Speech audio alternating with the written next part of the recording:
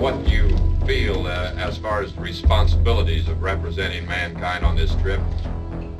That's relatively difficult to answer. It's a job that we collectively said that was possible and we could do, and of course the nation itself is backing us, so we just sincerely hope that we measure up to that.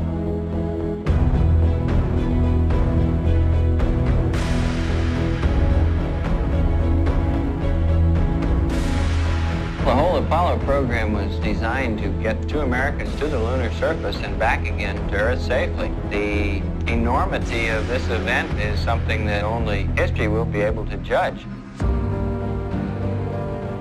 Apollo 11 has very simply been given the mission of carrying men to the moon, landing them there, and bringing them safely back. You can feel it in here when it's on. Okay, all flight controllers, go to retro. Go, I don't go.